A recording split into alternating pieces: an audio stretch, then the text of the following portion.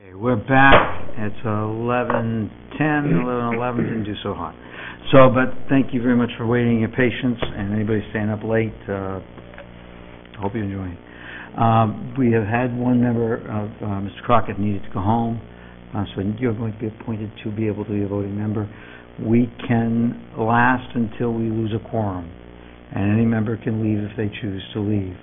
There's no rule that says you have to stay here. So right now we've got a quorum, so we can continue till that point. At that point, then we'll have no choice but to table. Okay? Please give me a heads up.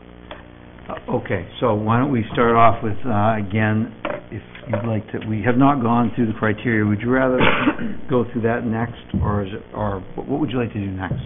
I think what I'd like to do is if we could just take a brief, like a question and answer on this 1 and 3, these two combined criteria that kind of interplay, because essentially, I think 2 and 4 we won't need to address at all. What's written is sufficient, and we know where the issues are. And the primary issue that I have is just that because these two provisions play off each other somewhat, that I'm worried that if we try and just treat them separately, the board won't be able to ask the questions that they have, and I won't be able to answer them completely. But remember, as it stands, we have to vote on them separately, even though we're discussing them together. Yes. So even though we may agree substantively that, we agree together they work, when they stand alone, they may not. Yes. As long as we're on the same page with that, but that's fine. So I'll open up to the board for questions if you'd like to.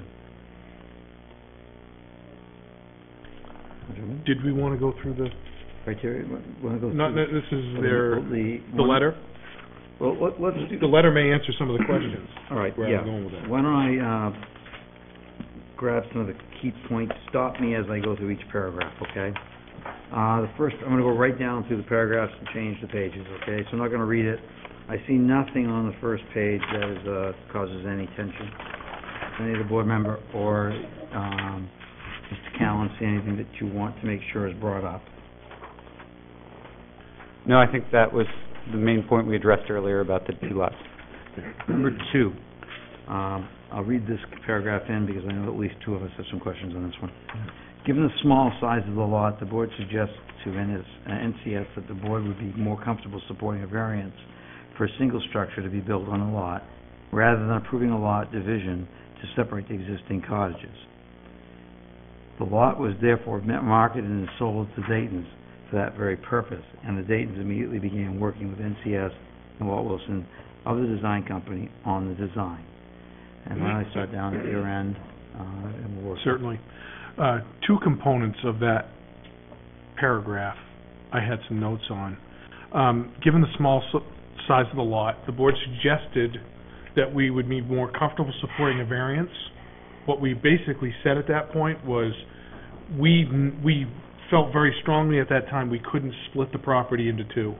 So essentially the option that we thought was available to you was going to one single or 2, either 2 structures or 1 structure on that lot. So what I had suggested, and I went back and looked through the notes of that video, and I had suggested jamming those 2 together. Those 2 buildings together, literally physically joining them. I didn't know the condition of the buildings because that wasn't presented to us. Matter of fact, when it was presented to us, they said they were in great shape. They were well taken care of. Clearly, that is not the case based on what we heard here tonight. I think that's a different set of evidence, but at that time, we felt it might be possible to slide them together, and that wasn't part of Actually, the quote that, again, I have on tape says very specifically that they're in great shape. From the owners of the property. Okay. So we were led to believe that, and one can deduce whatever they want to from the pictures, but that would be an accurate statement, and you did say that you suggested taking the 1 unit and bringing it toward connecting it with the other. Connecting it to the front building. Correct. Is essentially what I was saying. And then it says, therefore, and it said the lot was then marketed and sold to the Daytons for that very purpose. I think that's a mistake, because at this point we can't tell you to do one thing or another thing. We can suggest. And it sounds like, I don't want to say you were sold a bill of goods, it sounds like they didn't tell you the whole story. They didn't give you the big picture. And then you paid full market value on that property, not knowing whether you could use it or not. It seems a bit unfair. We can't control that, I'm just giving you my opinion. But that's where I have a little bit of a disconnect, because now it almost kicks in item number 4, or D, where it's not an action by a prior owner or the current owner. It's almost an act of the prior owner by not saying, hey, by the way, they talked about jamming 2 buildings together, because when I said jamming 2 buildings together, to me that meant not only in plan you have about 1,700 square feet, but in elevation and size of the building, I envisioned like one end being in 1.5 stories, the other end being 1. You come in with your family needs, which I fully understand, and you need so many bedrooms because you've got so many people in the home. You want people that want to come and visit. You've got mechanical rooms that you need storage, you need closets, you need bathrooms. I get it. But what I envisioned at that time was something in the range of, I'm going to throw a number out, 2,100, 2,200 square feet, because story and a half, and then maybe story and a half. And then when I see the design and it's 3,400 square feet, that is a lot of building. So when I talk about mass, I have been visioning since last January this. And now when I look at the drawings, it's this. And it's 65 feet long. And I was the wise guy that said it looks like a drive-in theater. Not a very good way of putting it out there. I apologize for that. But that was just my impression. I think I also said it was like a sale. So, again, it's just about mass to me. I can't imagine being in the neighbor's home next to it, and the lot line is only 7 feet, I think, on one side. And then there's a driveway. Now we're maybe at 13, 14, 15 feet, and we're at that next... 6 feet wide. Is that right? The driveway was 6 feet wide. Okay, so I'm 15 feet away, and I don't want to... I scaled it off at my house. I hate to say it. I stepped it off. I put myself 15 feet from the edge of my building, and I looked up. And I was like, I can't imagine that. I can't imagine having 30 feet to the peak, and I'm standing 15 feet away. I'm looking up at a 45-degree angle. It's a phenomenally big building that close to that. It's the property that's inboard, not waterside, not oceanside.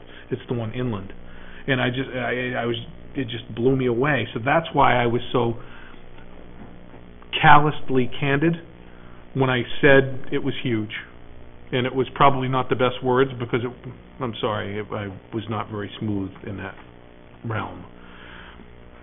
But for me to make this work from a standpoint of reasonable return, I think it's got to be a smaller square footage, and I'm thinking it doesn't work for the family anymore, which makes it not work on this lot.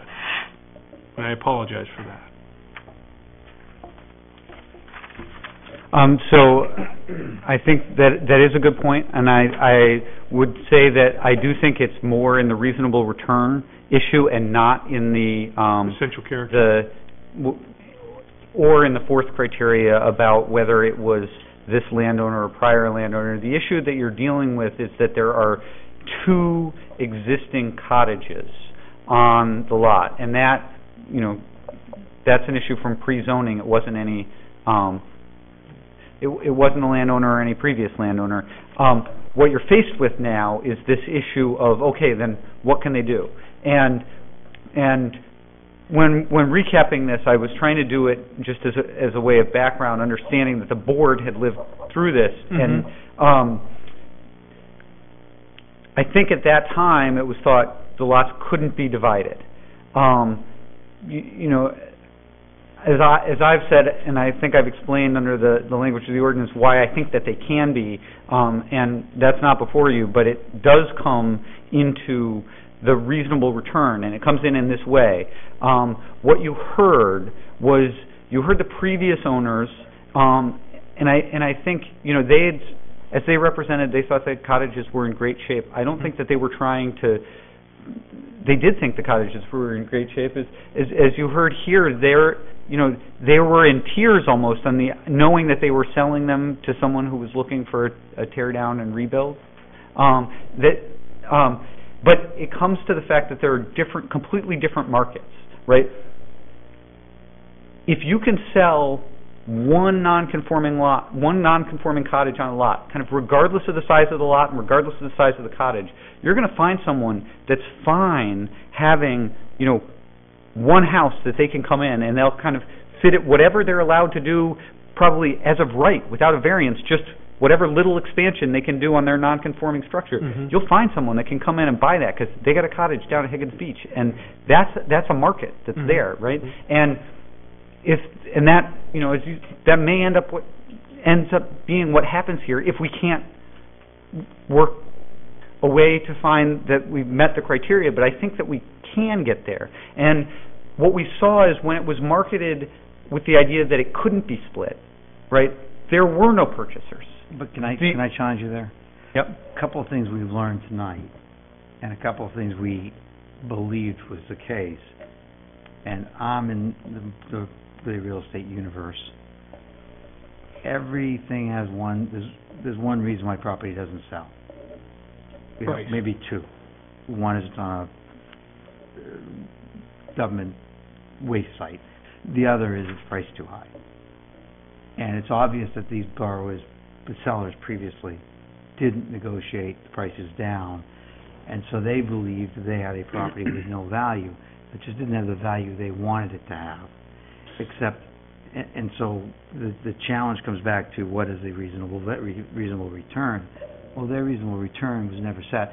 We never voted on whether or not they should divide it, because to be candid with you, had we voted on it, we would have turned it down for the reasonable return requirement, because it was obvious that they were selling, their price was unreasonable.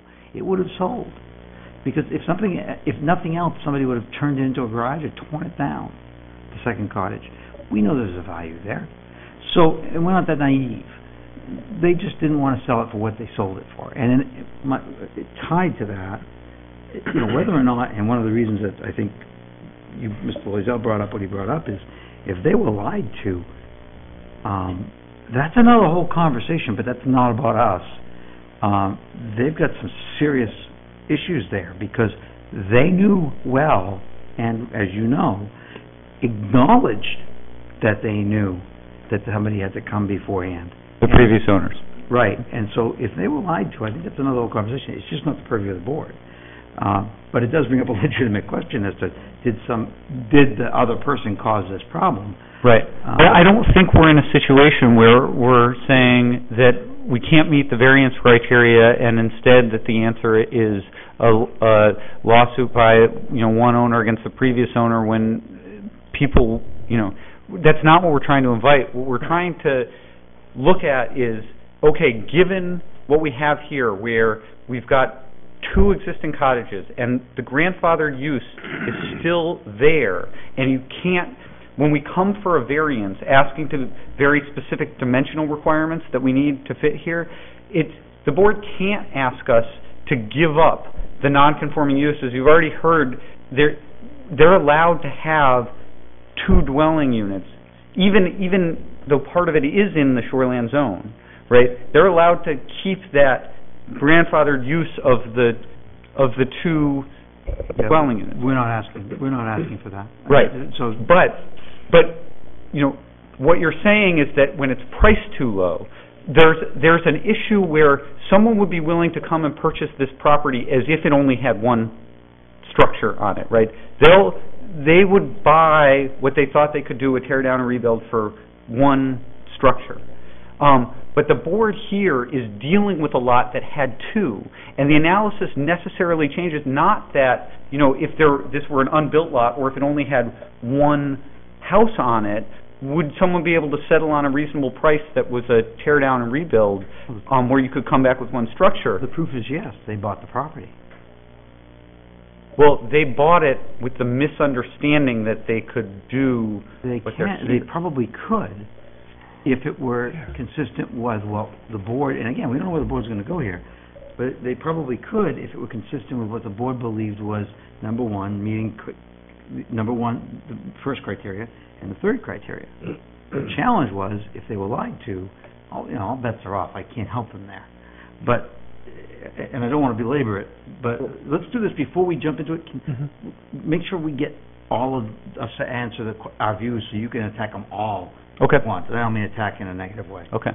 Well, what I had heard at our last meeting, or just the meeting prior to, was that, yes, we would probably be more comfortable having a single unit, having those units put together. But what I never, ever heard there was that you can put any size thing that you want on here. It doesn't matter. You just put anything you want as long as it's one. I never heard that. And that was never part of the conversation. And it seems like that's where this has gone, is that, hey, we can put one unit so we can just do anything we want. And that's not what we discussed. Right. And I think that's a good point. To put a finer point on it, if we think about this, and what we're saying is we need to think about it as two units. One of the units, in terms of total livable space, not just building area, this is the 2 floors, it's 720 square feet. That's a really small unit. I don't think anyone has an issue if these were separate lots, or if we were coming and treating, a tear down of one and then a tear down of the other separately, that we could replace one with a 720 square foot, essentially loft over a kitchen area. Yeah, but not a 3-story. Right. So then we move to the second one, but this is, I guess, what I'm saying, and this is where it gets more difficult. You're not comparing it. You're dealing with, at that point, a smaller lot area on which you can fit the livable space for one single-family dwelling. And this building that they're proposing is got 2 floors of livable area. The first floor has about 1,100 square feet. The second floor has about 1,000 square feet. So we're talking about a 2,100 square foot home. There's been a lot of talk about the height. As the board is aware, a big thing driving this height thing is, you've heard, there's no room in the ceiling thing. We've got, in the 2 floors where there's livable space, we can't go down anymore. We've got 8'4" and 7'8". There's not room to get a whole lot more. The height is mainly driven by the fact that we're 5 feet above grade because of the erosion hazard, and because in that above grade area we need at least 3 feet of completely clearance so that we can't have any of the mechanical systems underneath, let alone that they would also be subject to the elements and stuff. So essentially, that's where the attic space comes in, is to fit those not as additional living space, but as a way to kind of fit those additional things so that you can get what is a 3-bedroom house that has 2,100 square feet, which that living area isn't out of scale, right? And so the context becomes, and this is where it's difficult. On the one hand, you're thinking about what's the reasonable rate of return in terms of this is out of scale for the rest of the neighborhood. In that context, you have to think about it as these 2 separate houses. Well, we really then don't. Separately, no. Well, so I just, and I don't think you'll completely disagree with me. I have a problem with have. I'll be candid with you. Everybody says we have to do something. Right. The way that I'm proposing that you think about it is, for that particular first part of that criteria, you're thinking about it as 2 separate houses. Then you're thinking about, and this gets more toward the third criteria, where does it meet the essential character of the neighborhood as the basic shape? And what the law tells us that we're supposed to look at when we do that, right? When we're only in 3 and not in the part of 3 that overlaps with 1, when we're only in 3, it tells us that we have to look to the rest of the ordinance for the way that we evaluate it, right? So that when, in that case, you're looking at, okay, does this structure, what are the things that it needs a variance from? Side setback, front setback, and the building area. In those things, elsewhere in the locality, are there similar structures that have the same kind of side setback, front setback, and buildable area? And we've showed you structures that we think you should be able to answer that yes. The other guiding principle is that the existing character of the exact locality as it exists now are the existing nonconformities. And that's part of why the board has this practice where you say, and if you can reduce each of the existing nonconformities, that's all the better, because that helps you answer number 3 all by itself. I disagree. I would disagree. In the part that... Just so you know. Okay. In the part of number 3 that's separate from number 1. So not in the part where they're overlapped, but in the part that's completely separate. I think the Cole case that I discussed earlier, where it says you look to the existing requirements of the ordinance for the way that you evaluate that. So you're also, I would propose that you're not supposed to look at what have other people been able to do with a variance. When there was some talk about, this is this big or this is that big, but we don't know what they started at. That's not appropriate to number 3 or the part of number 3 that gets to the essential character, right? The essential character, we're looking at what exists there now, and it doesn't matter how they got there. You're saying what exists there now such that if what we are proposing and what we get to is inconsistent with what exists there now, then it doesn't meet the essential character. And in that analysis, I would say... Let me stop you for a sec, because I said that. Okay. That was in a retort to the argument that was being made that said, look, all these houses are really big, and you guys have been approving these things all day long. Well, to be candid with you, if something's already 3 stories high, and they redesigned it and added another bedroom, that's a totally different conversation, and so that was in retort, not in the debate. Right, and so that's why. And again, I feel like I'm talking fast because I know that it's late, and I don't want that to come across as combative, because I think that you're exactly right in a sense. That's the same point I'm making. As I've said, I feel like there are parts of the third element that intersect with the first element, and in those, the analysis is slightly different. And in those, I think that's where you're right. Where it is more, what have other people started with versus where did they end? Other things, though, that I heard said were things like, well, this house, that's too big, right? In terms of the part of element 3 that's completely separate from element 1, so that this is too big goes into the part that overlaps with element 1. The part that's completely separate, the board can't now say, well, what's there right now is too big for my preference, right? It's there, and that's the size, so that's what establishes the character of the locality. What the board can say, and what you guys have been careful about, is we don't know exactly what locality is. So it does matter how close these big houses are. But I define locality as very small. Okay, and we've seen things that are within 60 feet, right, that are and similar size. And 8 right, feet. and 8 feet. But remember, it's not one property doesn't prevent you from meeting the essential character of the locality. One neighbor. And so this is again why what I'm proposing in one way for the board to think about, and I don't want to say that you have to do this because I know that everyone will think about it and vote their own way.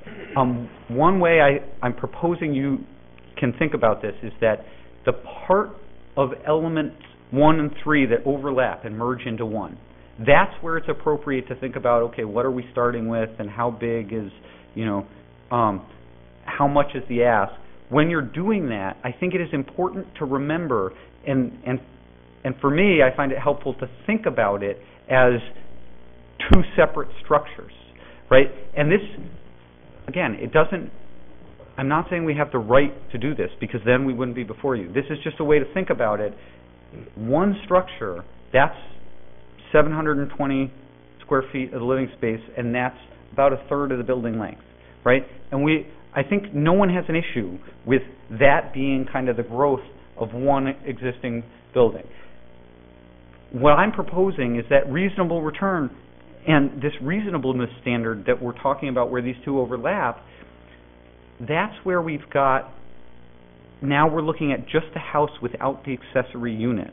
Because the accessory unit comes from the fact that there's this second structure. And you're looking at a house that is then really about 45 feet in depth for this one house unit, and really about 2,100 square feet of living space and 3 bedrooms. And so you don't have to agree with me, but I'm just proposing that that is reasonable in terms of the reasonable rate of return. Let me give you a kind of you want to jump in? Go ahead. I feel like we really massage this over and over and circle and circle. I think what really is looming here is question one. Question one states reasonable return. We as a board, I think, have acted favorably. We've thrown that into a gray area where we've allowed it to our interpretation, where I think it should be more black and white. And if this was black and white question one, it'd clearly be a no. In my mind, it would clearly be a no. But like I said, we've gone to the gray area where we say, okay, that's okay. So what we said all along is we don't like the scale. This is at the crux of it. So here we go. We come back again. The scale is still big, and it's obviously not. So we're going to overlap number 3 with number 1, where 1's gray, but now that 3 doesn't really work that well for us, that 1 is obviously going to be a no answer, where if number 3, the scale was good, we go back to where it should be black and white, but we let it be gray, and we voted favorably for many people coming through here that, okay, 3, we like the scale of it, we think it's in keeping, okay, we will allow it to pass on the 1 criteria. Really, in reality, there's not much that gets beyond 1. Really, when you think about it, it's not. And I appreciate that, and I think, in a sense, this is probably, at least at Higgins Beach, the last application where 1 will be in the gray area, right? Because that's part of what this new code was attempting to address, so that it's not that you're asking, the zoning board isn't reviewing every new house that's going up at Higgins Beach, which is essentially what happens now, right? And so the right fix for that is a legislative fix, and that's happening. Right now, we're under the ordinance as we have it. The board has acknowledged their standard practice has been to treat this as gray, and it's appropriate to continue that for fairness, for this one last application. So that's where we are. Let me jump in there for you, though. 2 things. Number 1, the accessory unit standard as set back when it was originally set was 750 square feet. So if we're going to take fair, and we're going to take standard, and we're going to take consistency, 750 square feet, I wrote the ordinance, so, and know what it is, and know why it was written that way, would be a reasonable accessory unit, okay? So you get 750 square feet. And ours is 720. So darn close. We'll give you an extra 20 feet. 30. We'll take it from there, 30 feet. Right. We'll give you an extra 30 feet. And so that's considered what we would, that was the maximum, by the way, not the minimum. It wasn't it was the maximum that could be was 750 square feet. It's since, I think, they moved to 1,000. But prior to that, the maximum it could be was 750 square feet.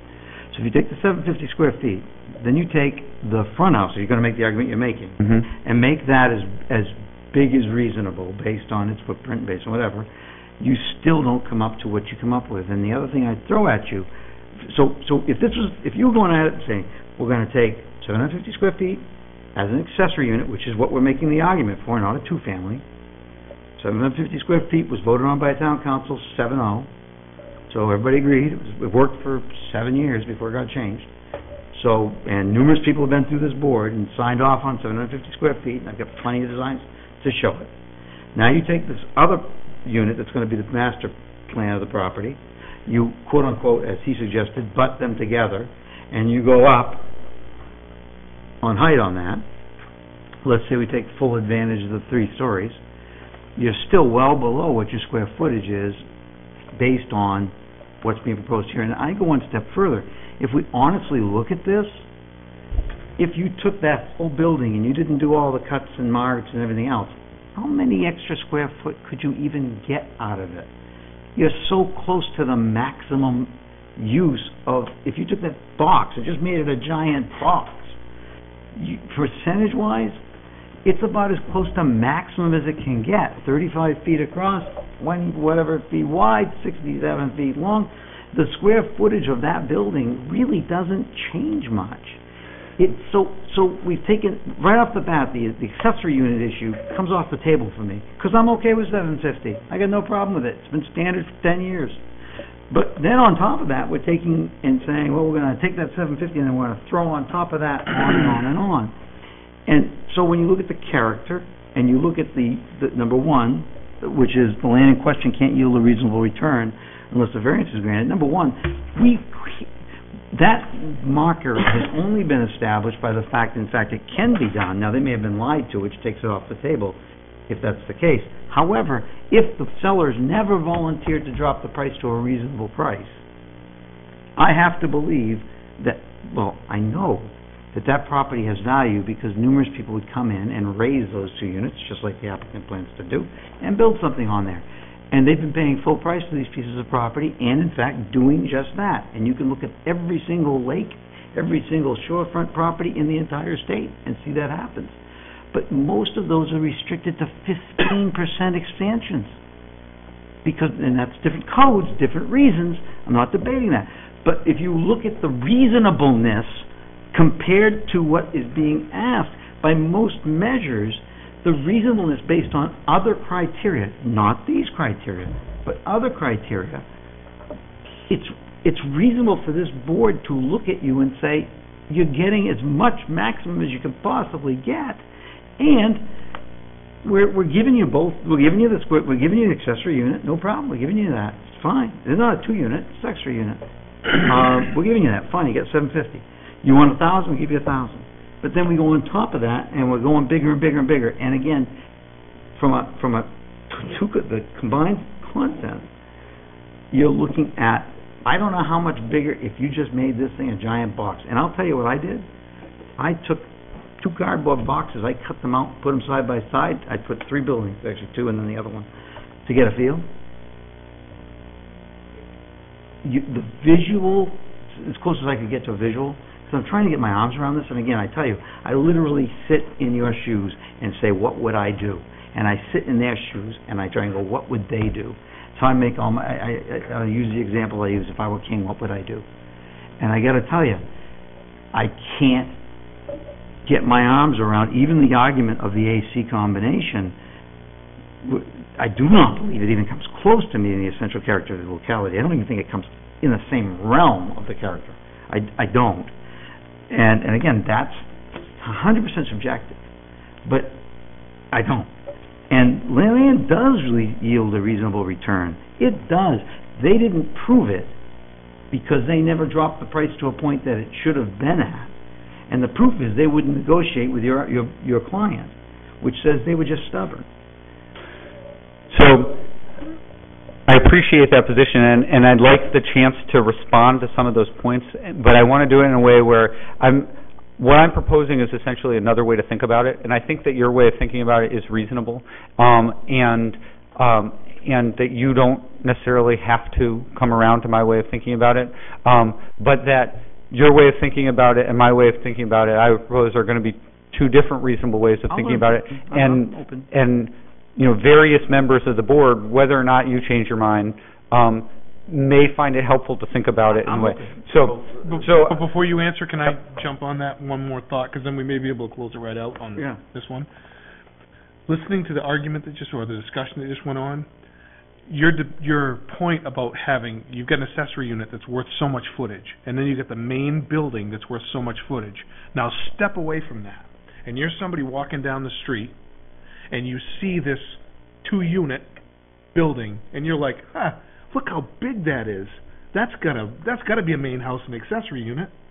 By the way, you can't see the secondary unit. You know what I'm saying? That never comes to your mind. That's gotta be a house and accessory unit. It's so big. So we know this because we're going around the design, but the people walking by are gonna say, that's a huge house. That's a huge 1-family house. No, legally, that's a house and an accessory unit. Nobody's gonna be thinking like that. It's, wow, look at the size of that thing. Right, but what I would propose is that the reason that doesn't work in this situation is because there are 2 existing structures. Oh, I understand. Right. So, but now when I walk by the property, I see 2 structures. Hey, that place has got 2 buildings on it. Right. And you can't. And I can see it. But when I see one building that's big, it's like, that's not 2 buildings, that's 1. Now, again, if you go back to the 2 structures, because you seem to like to go to there, if you take the first structure, the main structure, and you went up 2 stories, we're not going to let you take a little teeny small structure and go up 2 stories. So you're not going to get that same square footage that you're looking at 2 stories tall in 2 different structures. Okay, so all we're saying is that bring this thing down to size, because it just doesn't fit the character of the neighborhood. And then I think the question is, does it still meet the needs of the family? Because they've got expectations. If they're going to put a certain amount of capital in this, I'm sure they're saying, we want to live in it, and we want this, we want X. So I can understand why there may be a disconnect there. Because if you're going to razz 2 buildings, put a new building up, I want to get the best property I can as the owner. But from where we sit, it's not like that, right? We got to answer the questions and keep going. Now you. Sorry. So I do think it's helpful to think about it in 2 buildings, but it's difficult when we talk about 2 buildings and accessory unit, right? It's helpful. Remember, an accessory unit is permitted as of right in the zone, notwithstanding the shoreline zoning issue, which isn't an issue here. But that's different from 2 single-family units, which was what's allowed, right? So essentially, in some ways, it's thinking about this as a duplex. I'm using the term that your clients have been using, which is an accessory unit. Right. It doesn't even need a kitchen because you can't cook. Right. So when I'm hearing the descriptions, I'm hearing accessory unit. I'm not hearing 2 units. So that's where that comes from. I think it does have a kitchen, as that would be considered. But I mean, my point being, from the presentations from day one, it's right. Because that is what's being proposed here. But in terms of what we're starting from, in terms of what this fits in, we're starting from what could be a duplex, right? We could be having 2 units that were roughly equal size. And, right now, this is, again, the existing structures, you can do a certain amount just as of right without a variance in terms of improving. One's in the We're pocket, beyond I it, think. right? But what's reasonable if you took each structure separately and kind of built it up on, in some ways, I think it's helpful to think about is the 2 lots, whether or not you divide it. But you built it up, then I think you would get close to, if I add the 720 to the 2100 and I get 28, and I divide that by 2, and I get 1,400 square feet of livable space for what is starting out is now 2 single-family houses, 1,400 square feet of livable space per house, I would suggest is reasonable. And again, you don't have to accept, this is trying to be helpful. As just another way of thinking about it. But we never would have allowed that on a 50 by 50 lot, which is what you'd have. Right. If you wouldn't get expanded. Right. They'd say you could replace it as is, but no more than that. I think that's what would happen. So I see your argument, but So the issue is if you had a single-family house on 1 lot, I guess if you're right that you would never allow a single-family house that exists to get up to 1,400 square feet, which isn't a terribly large single-family house. But for a 50 by 50 lot, it is. I mean, that's 2,500 square feet, and you wouldn't put a 1,400 square foot. That's 50%. I know you do. I'm thinking in terms of 1 level, but right. And so when we get to the 1 level, that's why we were able to shrink the existing nonconformance in every way. And I would suggest, and it might not be the case, but I would suggest that I think it actually, if we were before the board saying, look, we can shrink the existing nonconformance in every way as to what we need a variance from, and our structure is under 30 feet, and we have 1,400 square feet of livable space, I think that is reasonable, and I think the board, I think it would be reasonable for a board or some board members to say, yeah, that is reasonable. And that's the way of thinking about it that we're suggesting, and not that you have to follow that, but that some board members may find that helpful, that really what we're dealing with is as if we were coming and saying, look, we've shrunk, on this house, we've shrunk the nonconformance in every way, and it's under the height limit of 30 feet, and it's only 1,400 square feet of total livable space. And look, we've done that over here. Okay, now we've done each of those 2 things. And now we jam it together. And so that's the thinking of how we get there. And you don't have to accept that. Let's go and talk about a different subject tied to it, though. See, one of the major flaws for me is I do not believe you need the 3rd floor for utilities. You look at most houses that are built now, they're using the Fujitsu units that are very energy efficient. They hang on the side of the darn building. The water tanks now are about, 4 inches by 3 feet. The electrical panel, it can be anywhere behind anything. So I do not philosophically believe the argument holds that you need the third floor to provide all of those utilities. That's just an opinion, but I got to be candid with you. I know that houses are built all day long on slabs without a necessity to go to a third floor to provide the components. And so if I could speak to a little bit of why that ended up there, part of the reason that the third floor, the storage space on the third floor is as tall as it is, was in an effort to match the character of the locality, in that the code that's coming down, the future code, I don't know what it is. it has a minimum roof pitch of 9/12. I honestly don't know. You Right. could say that. But I guess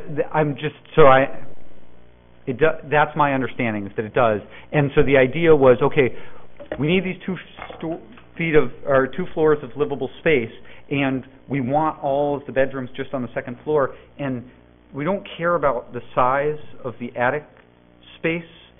If the only issue was we're going to change the pitch of the roof down to lower it so that area, there's no question that it's not tall enough to be livable, I think that is a change that we would say, if that's all it is, we can come back and do that. The reason that it's as tall as it is not because they want some future living area in the future. It's because in the effort of the dance between knowing what was coming down and trying to look at these future criteria and see what of those was the Higgins Beach area saying what we want. The interpretation was, we don't want a flat roof or a really close to flat roof. Our design criteria say we want a certain steep enough pitch that you can then bump out with dormers. And we don't want the dormers because it's not livable space that we're asking for up there. So if the only issue is you think we should be shrinking just the roof line down so that it's clear that that's just storage area, and we gain, what would we gain, a foot or a couple feet? You might be able to gain a foot and a half, maybe. Here's the problem with that argument, and because you weren't here, I'm sure you've listened to the tape. Mm-hmm. But as you know, your clients have taken a different position on that in the past, and they said, we don't want to be held to the new standards, and in fact, you're pushing us to the new standards in Right. a violation of our rights. Right. When in fact, I don't think any of us even know what the new requirements are. We suggested that, through Brian, we suggested that you might want them because we're not going to approve this. Yeah. So no, and it might be better. that's not what I'm saying. I'm explaining how that got in here in terms of the room that we have to play with, in terms of, we were saying a certain thing meets our needs, this is what we need. And if we're saying, well, the thing that the too much ask is that we're worried that this other floor isn't really just storage and that it's eventual living space, they don't need that. They really just need it as a little storage and the mechanical stuff, and we can bring the pitch of the roof down. The only reason it got in was not because we were saying that the only standard that'll meet the character is this pitch, this minimum roof pitch that is going to be adopted or likely to be adopted. It was that as part of trying to fit everything on the 2 floors to be able to get those bedrooms in so that they weren't all in the eaves with dormers, and so that you had some storage space and the ability to fit some mechanical systems. It was the pitch of the roof that got that to be taller, right? So as you've heard now, what deals with the height? We've got the 15 feet elevation that we're forced to have. We've got a very reasonable 1-story floor at 8'4". We've got a very reasonable second floor at 7'8".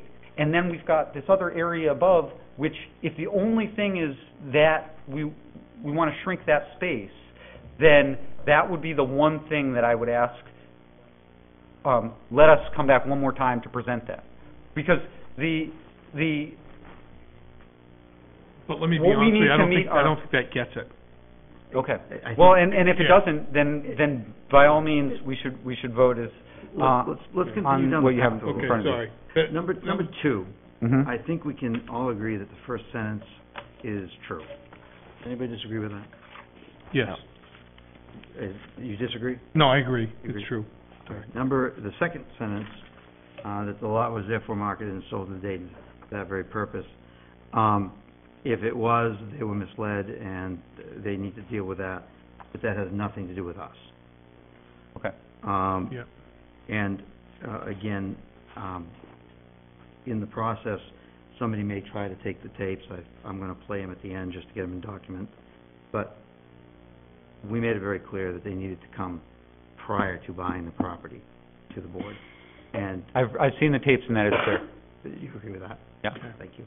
So I don't do that because I hate hearing my voice. Ditto. Number three, consistent with the board's suggestion, the Daytons applied for variance to construct a single structure in place of the two existing cottages. The board first reviewed this application in August. I would hope that you would say that is no longer accurate based on the findings of fact that just never was said. I guess I'm sorry. So if this was mostly procedural background, I don't know if it helps to skip over this. I don't think any of reason this why stuff that's up front is necessary. I guess what I'm saying, I wasn't saying that the Daytons came because the board had suggested they wanted to see this application. You wanted to see it before the sale had occurred. My concern is, and I'll be candid with you, my concern is, and I'll be my job is to make sure the town is safe. Right. That's all I care about. Okay, so let me just clear it up and say that we're not taking the position that the board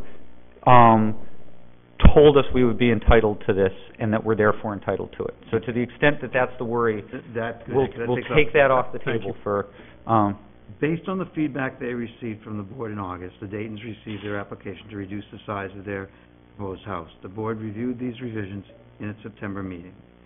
I would say that that is a true statement. However, I do not believe that the intent was heard, whether by accident or just by sheer denial of what we were going. It was de minimis. It was 1 foot on one side, 1 foot on the other, and I think from hearing the board and again the tape, and you were the chair on that meeting. Yeah, my note that I had put here is I added to the sentences, so the board reviewed these revisions at its September's meeting, and I said, and the board's requests were not met. Meaning, when we were asked for a reduction, the reduction wasn't big enough. The first application you came in with had a full dormer on the third floor, and it was finished on the third floor. Right, when I looked at the notes in August, we asked you to reduce the envelope. Well, I took the whole third floor dormer off and all that. What elevation did it change? It only came down 2 feet. Well, it changed a whole dormer coming off the third floor. That's a big change. It might not change the overall height above grade. That was But the it was position, though. It was a The big issue of the change. board, when I listened to the tape, I came out right and said it. Yeah. I didn't go to the meeting. I wasn't at the meeting. I have no tie to that meeting. I got no emotional gain on it. I sat here in this meeting and I said, what I heard on TV, watching that meeting, was this would be a really good cape. That's what I heard. And I don't mean a cape in the design of a cape, but I mean in that kind of a structure is what I heard. And I didn't... And when you say that type, you mean the scale of the structure? The scale. Okay. When I was talking scale, I was seeing a traditional style New England large, I didn't even talk about the length, I didn't care about that. But what I heard from the board, I don't believe was heard, and I think that Mrs. Dayton stated it fairly clearly earlier in the meeting, which is she has no intent of being that size, and I respect that. I mean, I can't hate her for that, I don't hate her for it. But at the same vein, if in fact this land just can't fit what Mrs. Dayton needs, it can't fit it. But what this board very clearly said, and I wasn't at the meeting, and I heard it, and I listened to it, and I didn't talk to anybody. What I heard was, this is way out of scope. And so that's what I said that at the second meeting. And we come back to the third meeting, and the results still haven't changed. Yeah, we've we've done some edges, but the message didn't get across. Whether that's our fault or not, I don't know. But I can tell you the message didn't get heard. And Mr. Wilson, when I said, and the board's requests weren't met, that's me thinking in my head. I'm just saying the perception when I looked at the drawings, like, they didn't meet what I meant. So just... And that's just my perception of what I saw on paper. If I could summarize what I think I'm hearing the board say is essentially, and you said this at the end of the last meeting, if we were on the same footprint, but 12 feet, 6 feet, whatever it is, shorter in height, the board would say that would probably meet these criteria. I said that I think my usual defensive move is, this is what I think. Yeah, I'm no. not speaking for me. So I guess that's why I just wanted to kind of go down. I'm seeing a lot of head shaking, so if we could just go down and have the board say whether... I would bet that if this came back as a dormered-style property, eliminating that third floor, because I don't buy the fact that you need anything on that third floor to make this thing a functional building. Okay. I believe all of that can be done either on a wall in a closet or on the outside of the building with heat pumps. Okay. I would believe that if I saw that, and again, I would never want to see Mr. Wilson change his design styles, and this would change his design styles, but because he builds a beautiful home. But this may just not be the property for it. And so I guess I'm seeing a lot of heads nodding, and I'm just wondering if we can just go down the board and if we could, if it's okay with you, to just get a temperature of whether people agree with that position or they're completely somewhere else. Sure. Yeah, absolutely. Yeah, when I was talking about the reduction in scale, I was thinking 6-8 feet on the roof line and 5 to 10 feet in length. Not that could meet the difference, but I was thinking more 55 by 25, something like that. But then again, you got what the family needs, and you got to make that work. I make it a habit of not discussing things subjectively. It's part of my job, and this is very difficult for me. But I will say that none of my concern regards with how the accessory unit currently stands. That is not an issue for me personally. What I see with the audience and the feedback that we get is the gentleman, the brother-in-law, Scott, who came up earlier and said that he said that the technically half-story third floor was the biggest issue for him. I guess that's all I'll say. I would have to agree. I think that you bring the roof line down not 1 foot, but you bring it down 6-8 feet. I could probably live with that. Yeah, and dormer is probably a good idea.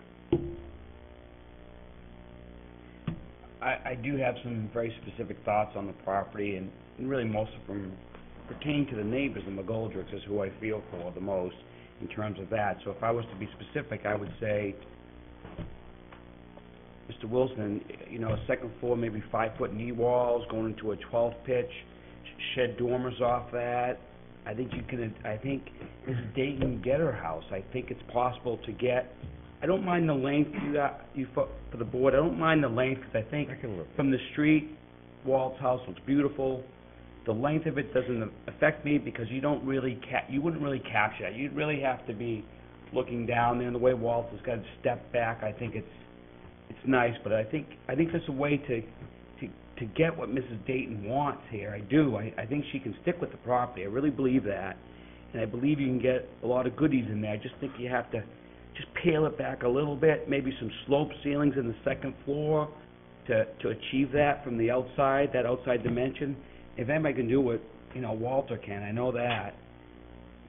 That's my hope, and I think at the same time, you make us happy because it makes me happy because I feel for the McGoldricks, I really do, and I feel for you, Mrs. Dayton. I feel for both sides, and I think that's what's driving my decision. I think I allow that number one to be gray because I want you to get what you want, but I also want to be respectful for the neighbors, and I think there is a solution, and I think Walter can come up with that. I think you can get your bedrooms, you can get your accessory unit.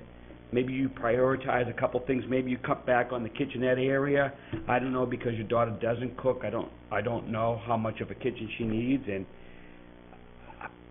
I hate for you to go back and spend more money as well, I do, but that, I'm being very specific about what I think could happen there, and that's what I would be happy with. I think it's the height and the towering effect it has to the neighbors is obviously our biggest, it seems like our biggest obstacle. To be candid with you, my guess is if you sat down with the code enforcement officer, he could tell you exactly what we'd probably pass.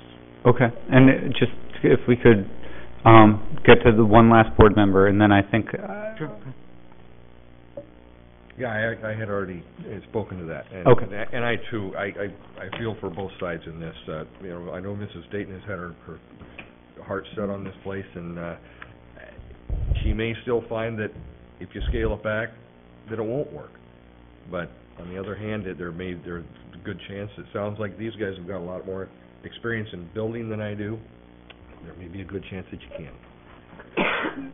So if I may, and I put this completely at your feet as the chairman, but what I would propose based on our discussion earlier and what I've heard here is if maybe we could move to voting on each of the specific criteria where I'll just rest on what I've written, with perhaps if the board is amenable a motion along the lines that you had talked about, that's something that if there were a proposal in line with what we've heard here, which I think is relatively consistent in terms of a standard of what would or wouldn't be significantly different for some future application, then I think we've been around it enough times that people are thinking about it in the way that they're going to think about it. So I throw that to you as a possible...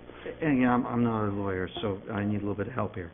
My understanding, per doing this for way too many years, as some people would say, is that whatever is brought forward at a meeting is fair game at the Superior Court, including this document. Yes, everything in writing is part of the record. We haven't dealt with this piece of paper completely, so my concern is that by just setting this off to the side and voting, it opens us up to the Superior Court, which will end up costing the town a ton of money, you a ton of money, and it'll get remitted back to us to clarify. Okay, and so here's what I would say is what's important is that when you go through and you vote on each criteria, you make a statement as to what you as the board are finding and why. This is before you, so this is my argument, but you don't have to. We've had the general back and forth on all of that. We've addressed every issue that I've raised in some way or another in our discussion, and you're not required to go and refute it point by point. All you need to do for the Superior Court is make a statement that makes clear the reason that you as the board are adopting. So I get to put all these things, as I've said, arguments in front of you in ways I think that you could think about it, and you've had other ways to think about it, and you're free to accept any of those. In other and words, then when you vote, they state the findings of their facts. Exactly. And their conclusions Exactly. based on those facts. That's all that the court is going to care So about. all you have You're not to do... agreeing to everything that's in this letter. Well, my concern is, and I can honestly say in all the years I've been doing this, every case that's gone to Superior Court, I think there's only been 4 we won. There's a reason. I do not feel comfortable without addressing each item, and Okay. I know it's a pain in the butt, but the only other alternative would be to say this is not applicable, we're taking it off the table, and then we're going with just the criteria. I would feel more comfortable with that, but I think there are things in here that give enough of an argument that we're that we don't want to get to Superior Court. Okay. When somebody brings an attorney in, I assume we're going to Superior Court. That's what I'm assuming. We may not be, but I'm assuming it. And so, as the chairman, I feel I have a responsibility to the community that, and I've witnessed Naples, where they can't seem to find enough reasons to be in the Superior Court. And I see Scarborough, where we've won every battle since I've been on the board. And as I said... No, and I do, you're exactly right, that to the extent that you're more thorough as opposed to less, that it will be appreciated by the court. But I guess what I would propose is why don't we step through and do each of the criteria and maybe come back to whether or not anyone wants to adopt a motion similar to what you had proposed based on And maybe what we polling can of do the is I board. can throttle through these items to then get the Well, criteria. Does the board Can I agree make with a, that? can I make a suggestion, Yeah. Mr. Chair? If you look right below item 5, the summary that goes into the U.S. Constitution item, and then it goes down into the statistics, questions 1 through 7, Right. and then 8, that we're not going to talk about those, and then it goes down into the criteria anyway, about 2 paragraphs after that. We're really just dealing with the... We're talking about 3 paragraphs, if you want to run through it. Well, the one thing that I would say is that I think that the actual facts will be important for you to find in terms of what the minimum lot area is and stuff. So if there are specific things, I think the requested variance, what I tried to say is, here's what the rule says, Yeah. here's what our plan is, and the board does need to make those findings. And I guess what I'm saying is I don't think we're arguing the numbers. I think your statistics are right. Okay, so if that's the case, I think we could just address those all in one and just skip over them. But if people think that there are misstatements of fact in terms of that what I said the law was, or what I said the plan said don't match up to what the facts are on the ground, then I think we would need to address it. Okay. So let me try and push through this as fast as I can, and we'll see if we can kind of keep the talk down to a minimum, but at the same time, I don't want to discount anything you have to say. The Dayton's current proposed, I'm not going to read everything in, but the Dayton's current proposed revisions reflect a continued willingness to work with the board on this application. I'll take that at face value. At this point, they have considerable investment-backed expectations. To me, that is somewhat of a threat. I don't think it's meant that way, but that implies that this board has a responsibility to recover the costs that the Daytons have chosen to spend. That's, in my opinion, very important to differentiate. They don't have to come back. They don't have to go hire anybody. We've made it pretty clear, and on this board, there is no confusion about the fact that if they relied on anything from this board, it should have been... Okay, and I hope I addressed that previously, that... Okay. Yeah. And the next statement then is, the board's previous guidance, the board would support a variance for a single structure on the site in lieu of functional division of 2 cottages. I think that's somewhat true. I think we would entertain that. Again, all of us only speak as one person. You need so many hands to be raised, and any single issue could trick somebody from not raising. But I think overall, that's a reasonable statement. I think it's fair. Anybody disagree with that? No. And you, sir? That's okay, okay. The next one is the current application before the board for variance of side, front setbacks, and building coverage would reduce the degree of nonconformity in regard to every nonconforming condition currently existing on the site. And I so you think, had some comments on that, Mr. and I thought that what they had done is true. They did their best to minimize the nonconformity, so that my comment agreed with that statement. Okay. Mine was a little different. He felt that technically it met the triggers, but those triggers, in my opinion, and based on previous history and based on my understanding, are not reasons. They have nothing to do with the 4 criteria. Correct. So they don't meet the 4. They pulled back the front statistics. setback, they pulled in the side setbacks, they But made it better. They made the condition better, which we like to have happen. But it doesn't answer any of the 4 criteria. Correct. It adds to the weight of the decision, Correct. and I'll give it that credit. Yep. You okay with that? Yes. The board can adopt what they want. I wouldn't go so far as to say it has nothing to do with the criteria, because I think it does play into the existing character and stuff, but I agree that it does not answer your question. Correct. It is a No, factor I know. that helps on the Yes. existing character question. I agree. The United States Supreme Court has held that the board continues to make demands of an applicant for additional concessions in order to approve an application. At some point, the board's demands violate the application's rights under the takings clause. Well, I read the takings clause. I was going to be mean and ask you to read that in, because I don't think that comes even close to where we're at. I would hope you'd agree with that in this case, because we haven't made any demands of the applicant. They've only been here twice. Well, my point, Mr. Chair, is that the words continues to make demands. I think we made a request, Which we didn't get which met. which you could call a demand, and in my opinion, it never got met in the September meeting, and still hasn't gotten met based on the design we see today. And we didn't add anything. It wasn't as if we were pounding on. When I read the takings clause, and I read the case that's referenced, mostly that's about eminent domain, number one, which obviously this is not. At least the case regarding, the case on... It says Kuntz versus versus, St. John's River. And most of that was regarding the takings, was regarding eminent domain. And to be candid with you, I think they had a pretty good argument. But I don't think that's relevant to this case for a couple of reasons. Number one, and I guess that still hasn't been decided, at least at last I could find. And I couldn't find it. I heard it was still under third review. So I guess if it's gotten all the way to the Supreme Court, we're probably doing pretty good at our level. So what I hear from this eminent domain argument, and even if it's not eminent domain, is we have not come back with multiple changes. We've been consistent, and there have been two separate chairs on the board at these meetings being consistent and trying to say, look, here, we want this to work. The easy answer for this board, day one, and I've been advised numerous times that I'm guilty of this, is allowing a applicant to come back a second time. And it puts the town at risk. It's not the first time I've heard it.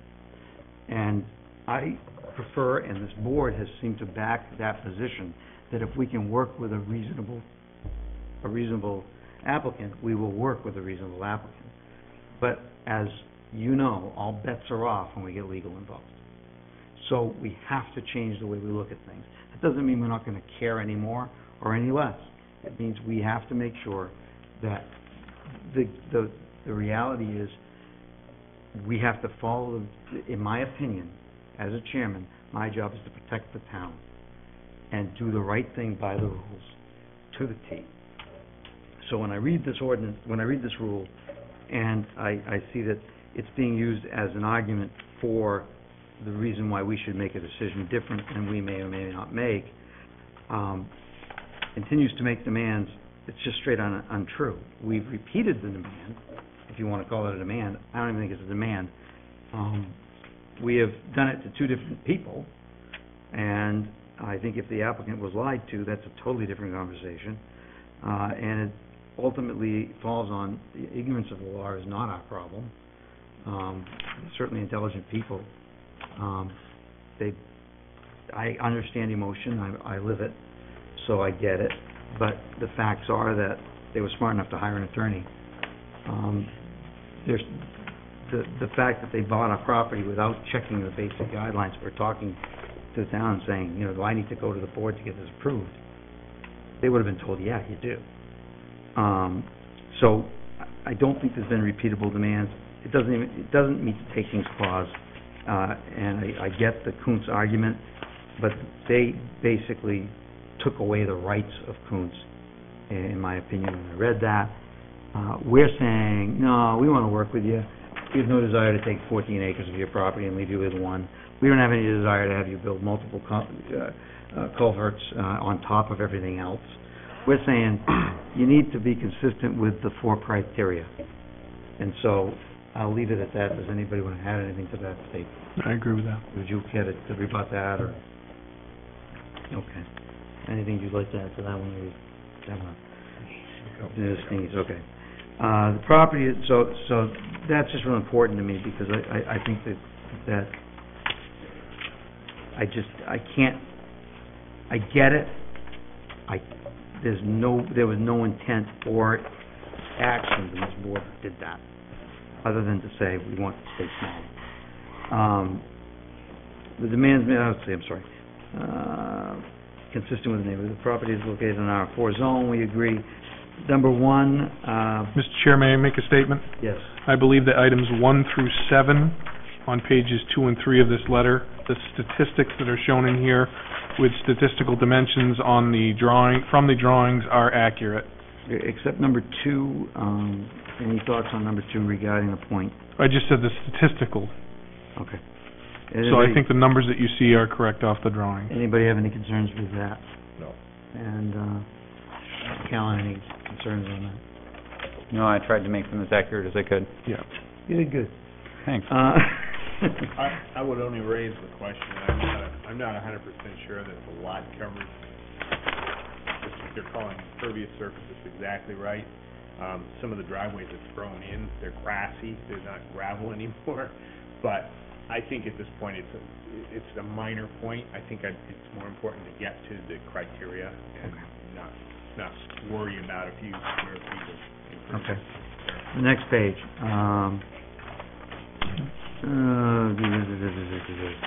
I think, at first I thought, to be candid, that you couldn't do an accessory unit with the overlay. My understanding is that is inaccurate, and I will default to that. So I don't think anybody's arguing that point, is that No, correct? I think we No. conceded that. So I think we conceded that, Yeah. that's fine, so that's okay. In fact, Mike Morris agreed. Okay. Minimum distance between the principal residences and on the same lot, height equivalent of taller building, 8. Anybody have any problems with that? No, the last statement saying the existence of the two principal structures on this grandfathered non-conforming lot is completely eliminated. And as conceived from above, I'll tie this in, the Dayton's request for variance of only the front and side setbacks and building coverage. The other space and bulk requirements are either met or they are dimensional requirements of the lot. They remain grandfathered because the Dayton's are not changing the lot lines. The lot lines aren't being changed, obviously, because it's a lot. Correct. So that's, so I don't know if that's a mistaken. No, that's exactly what I was saying, is I listed all the space and bulk requirements. The lot is still non-conforming as to the lot size, Okay. but none of those change, so we're not asking for variance. Gotcha. Mr. Chairman, you actually are also seeking a variance on the height of the building, because the existing buildings are non-conforming. You're replacing them with a non-conforming building that's higher, so you're actually asking for a variance on height as well. Absolutely. Okay. So, and I guess I would disagree on that, and I think that would be an important thing to sort out. That analysis would be if we were here before the board for what we're allowed to do under the non-conforming uses as of right, and we're saying, you know, under the non-conforming uses, what you can do as of right, you can't go up too high without kicking you over into variance land. Once you're in variance land, there's no such thing as a height variance if you're below 35 feet. Well, And- let me challenge you there. Okay.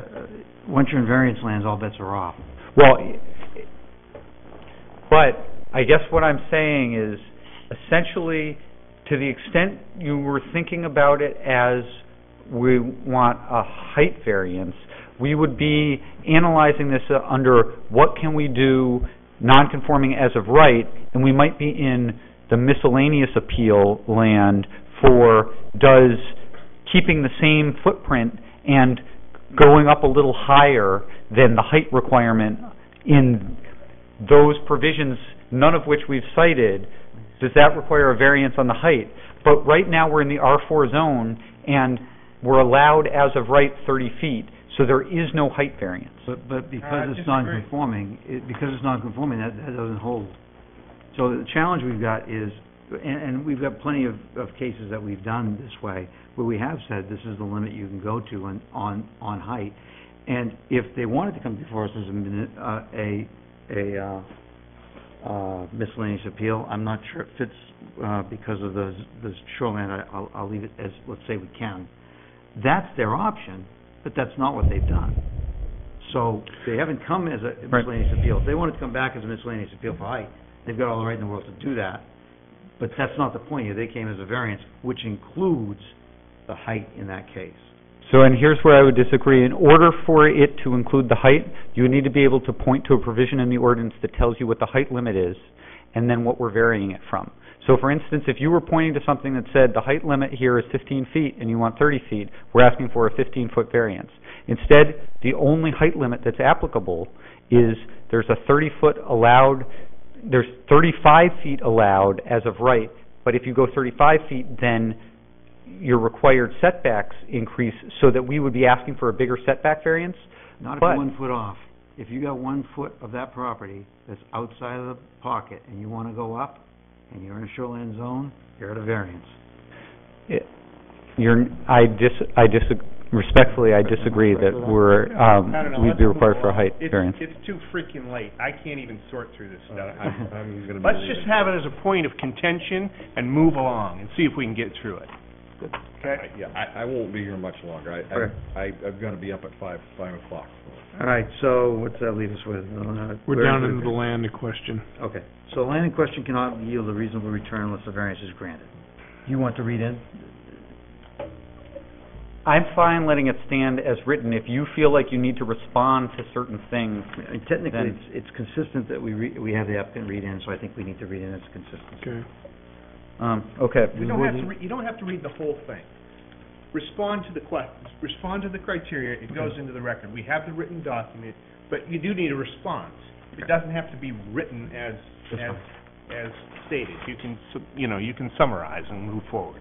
That's fine by me. Okay, so to summarize, is all the things that I've said previously, I think that the fact that there are two existing single-family dwellings means that the way you're analyzing reasonable rate of return should be taking into account those two dwellings and what's reasonable for the living area, et cetera, of a house, of two houses essentially, and I've said, I think, 1,400 square feet of living area on a footprint that shrinks the existing nonconformity in every way, meets this reasonable return requirement, and so I'll incorporate both what I've written and everything I've said previously. So why don't we start right down at your end, and we'll go with... One of the statements here said the board just previously suggested that rather than allow the two dwelling units to be sold separately, the board would prefer, and I don't think that we actually ever made that statement. I think we had talked about that we didn't believe they had the right to split, and that it looked like the most viable option would be to combine those two units into one. So if I could short-circuit this, I'll Yeah. say, I feel like we're saying the same thing that we said Right, before, and right. I'm willing to stipulate that anywhere where I've characterized it will default to Okay. what you guys have already expressed in terms of how you would characterize it. Okay. Anything else on that on number one for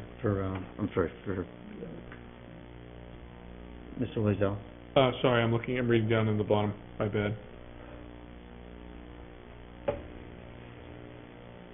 One of the statements said without combining the two dwellings into a single structure, no amount of renovation to the existing non-conforming structure can accommodate their need to care for their daughter. No, that wasn't it, sorry. No, I take that back, sorry. Great. The current configuration of the lot with separate structures for each dwelling greatly reduces the ability to accommodate their daughter and prevents them from realizing a reasonable return on this lot. I disagreed with that. Ms. Stevens? I also agree with Mr. Loisel's comments regarding the preventing them from realizing a reasonable return on this lot. Stark?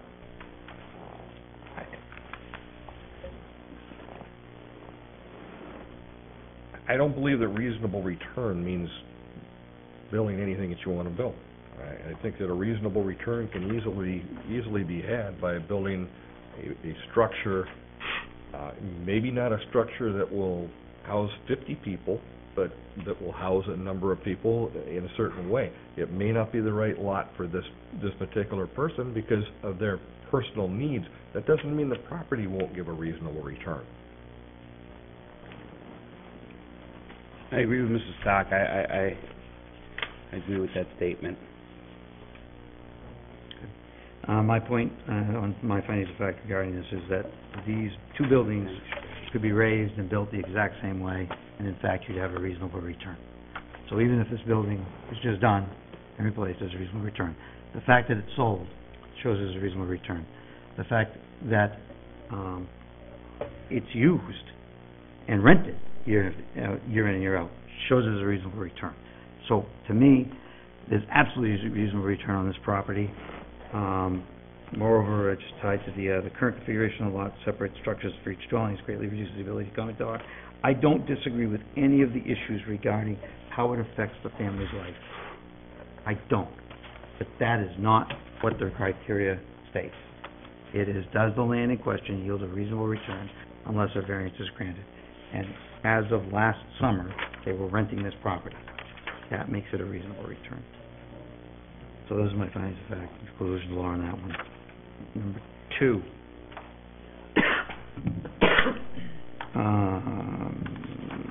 That the need for the variance is due to the unique circumstances of the property and not to the general conditions of the neighborhood. Mr. Blaisdell? My first comment, or my biggest comment, was around exceptionally difficult. 3 sentences in, even one single-family dwelling would be exceptionally difficult to construct within the narrow, and exceptionally difficult to me, I would just need definition of that, and I don't think we necessarily need it, because I think in general, we're okay on this question. But just that wording I struggled with, so. If you think it meets the criteria, whatever words you would prefer to have are fine. Leave it the way it is. Go ahead. I concur. I think yes, I concur. Stark? I'm okay with that one.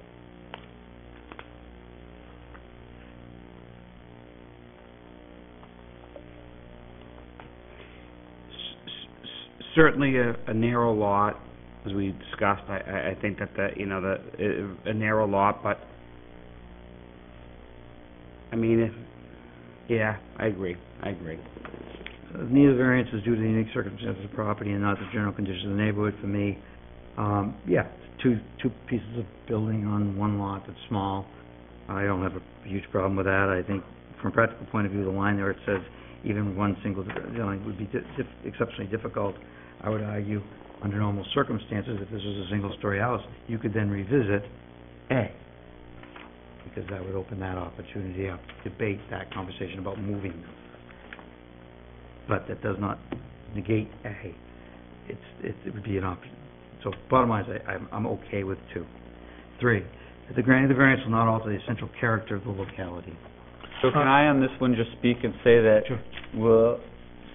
anything like the first paragraph isn't relevant anymore. To the extent there was any confusion and any reference to whether or not the future code applies or not, I think that issue is all settled. Thank you. And so I think we only want to address whether the existing proposal meets this criteria. Okay. Thank you for clarifying.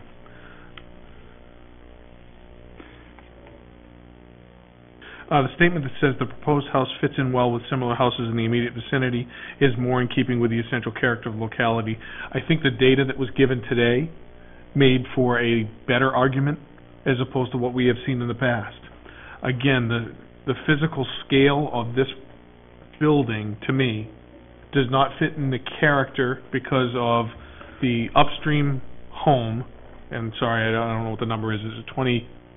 Thank you, 21, is so close to the property line that the scale of this building will directly affect how it feels, and I think that's going to affect the character.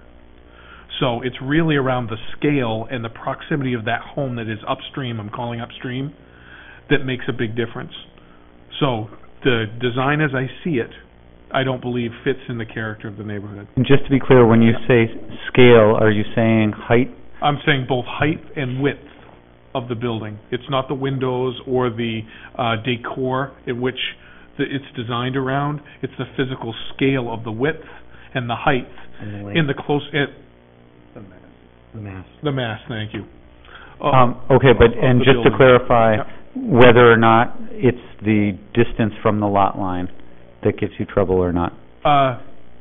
It is a combination of the distance from this building to the lot line and the lot line to the existing building on the next property. Okay. Those two distances added up, and then the height of the building and the width of the new building make it seem to me that it's not in character. It will feel like a very big building just because of the close proximity of the upstream home. Thank you for being so clear. You're welcome. My comments regarding the character of the neighborhood with this proposed building also mimics, again, Mr. Loisel's, especially in regard to previous comments that have already been made this evening about, again, the mass and scale that potentially dwarfs the adjacent buildings. Well, regarding the essential character, again, this board isn't saying, no, we wouldn't try to help you along and go along with some changes to the property and even go with a larger structure than is currently there. But again, that same scale, it's not, like Mr. Loisel said, it's the combination of the length, the width, and the height. Now, you bring any one of those to a different level, and it changes all that. So it's just too massive for that area. I'm in agreement that if it wasn't for the proximity of the neighbors, if it was Mr. Coyne's property up on the beginning of Ocean, I'd pass that. I just think cramming that into that lot seems out of character to me. As far as the granting of the variance will not alter the central character of the locality, I think that the area, if you stood in the middle of the road and you looked around, in my opinion, and again, this is all subjective because that's what character is about, is that what's there now is the character. Replacing that doesn't offend me. Replacing it with something that may or may not be in other parts of Higgins Beach does, in my opinion, violate that character standard. That doesn't mean that there aren't other properties at Higgins Beach that fit the character for that locality in Higgins Beach. Mm-hmm. But in the specific locality we're talking, from a 360-degree Google map, when I look at that, I go, that is outside of the scope of that locality, and I do believe that Higgins Beach is a bunch of separate little locations. It's not one entity, and that's how I define that. I did try to look up standard review, and I couldn't find it from state ordinance. So the only other comment I have on that is that I do believe there is a reasonable standard that could get us to that character. That nothing is not viable either. I think that there is something. This is just not it. But I guess I'd stop on that.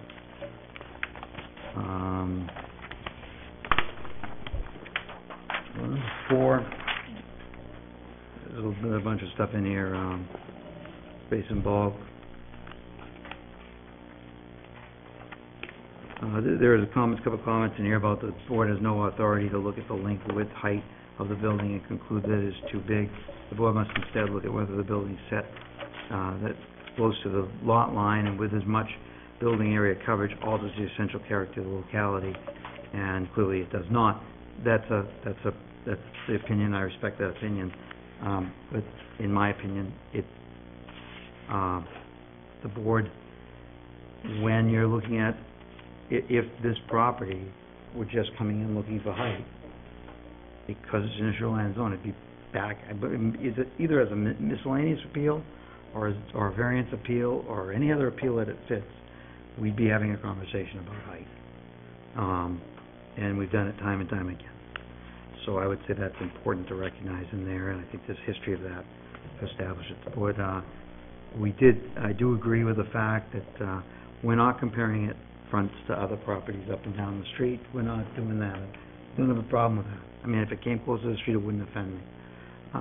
That's not the issue. It's how does it feel? How does the character feel? And that is a subject. It's like art, and that's why there are so many engineers out there that come up with different designs, and so many architects that come up with different designs. It is not something that is a finite. There's no finite answer to that question. And ultimately, the finite answer is how people vote. And again, I fall back to Higgins Beach's multiple personalities, as in the last case, even though it was in Higgins Beach. It's a totally different locality, and we wouldn't have based that standard on this location. The next one, the hardship is not the result of an action taken by the applicant or prior owner. I do want to go on record in saying that if the Daytons were taken advantage of, I hope that did not occur and that you were given the right information around the January meeting that we had and what we had told the previous owners. But I think it was not a I'm going to agree with this statement that it was not a hardship created by the applicant or a previous owner, but I'm also want to go on record that I hope that that didn't happen. So I'm going to say okay to this one. I agree. The hardship is not the result of an action taken by the applicant. Yeah, I would have to agree. The board did make comments that we would entertain combining the two, but certainly not to an unlimited size. I'd like to throw a curve before you answer, if you don't mind. Just because I want to be difficult. There may be an advantage for the board, and I'll ask their attorney for this. There may be an advantage for us to say that there was a hardship created by the previous owner. Well, I guess what I would like, if you want to separate it out, you could say that you could go on record and find facts as to what happened.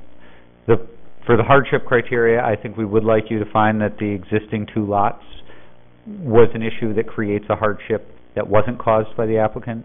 To the extent that there are additional hardships, needs of this family, that were and that were here because of misrepresentations, I think that it would be helpful to kind of make those findings separate, if that makes sense.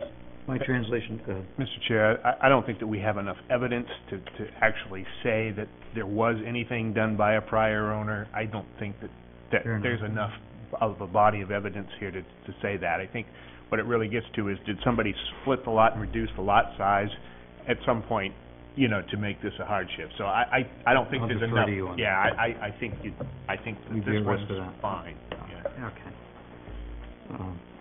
I agree. Okay. I don't believe it was a hardship for the owner or the previous owner. I'm good as it stands then. Okay. So, let's come back to the board on the first criteria with your conclusions based on the conversation. Land cannot yield a reasonable return unless the variance is granted. My conclusions are around reasonable return is that the expectations were that when we had discussed this in January, we went over a certain size that's been put on record.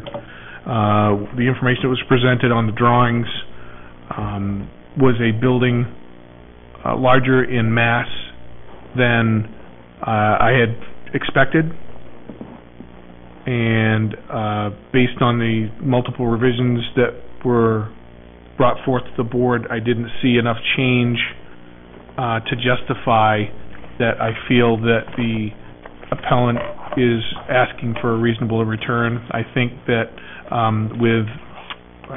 got to get the square footage right, 3,400 square feet, is that correct, total? Livable space, is that what you're saying? Livable space, both floors? I don't know. It was about 2,200 plus the 720, so about 29? Okay, so approximately 3,000 square feet, I think it may need to meet the family's needs, but it doesn't pass the straight face test for me for reasonable return in this particular application. I agree in that the revisions that were made to sort of decrease the size of the structure to bring it more in line with what the expectations of the board were not met. There is a reasonable return that can be yielded from this property. It just has to be done a different way. I believe that there are multiple options for a reasonable return, including leaving the 2 structures there and continuing to rent them, rebuilding those just as they stand at the same size, and many others.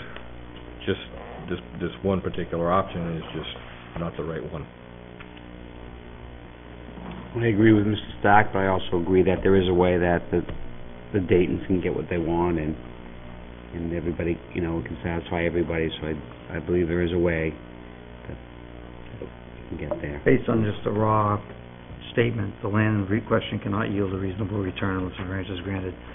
I stand by the fact that this property already has a reasonable return.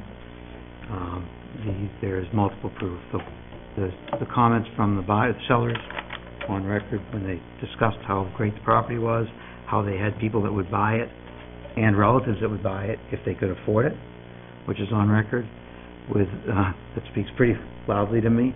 The fact that this has been rented for multiple years, the fact that hasn't been condemned, the fact that there was a buyer that was willing to pay for it at full price. So I fall back on the hard position that strictly from a law point of view, this cannot be met. Doesn't meet it. This land does yield a reasonable return. They've owned it from day one. They've bought it. They've never sold it. It's never been sold. They've certainly got a reasonable return out of these years, and it's certainly got usable life left. And that negates any question regarding whether or not there's reasonable return. Next one is Take a vote. okay. All in favor of number one, A, that it meets the standard of reasonable return. All opposed. Unanimous opposed. Next one, that the need for the variance is due to the unique circumstance of the property and not to the general conditions of the neighborhood. I think we need to bludgeon it. No, I think they have shown the burden of proof that it meets the test for number 2. I agree, just based on the existing conditions of the property. I totally agree with this one. I have no problems with it at all. Echo that, I have no problems with 2. I'm fine with 2B. The need for the variance is due to the unique circumstances of the property and not to the general conditions of the neighborhood. This is a unique property. I have no problem with that because of the 2 units, and I think that's fine. So all in favor of B? That's unanimous. Thank you. C. The granting of the variance will not result. The granting of the variance will not alter the essential character of the locality. We'll just keep on going down the review. Again, I've been on record in talking about the close proximity of the structure and the mass of the structure as compared to the location of the closest home. And I believe based on that, due to the mass of the structure and dimensional data that was given, that it does not meet the criteria for essential character. It changes the essential character of the neighborhood. And in order for it to meet the essential character of the neighborhood, then it would need to be modified in design. The structure as it currently stands would alter the essential character of the neighborhood based on comments made by the board earlier this evening and comments made by the public. I would have to agree with that.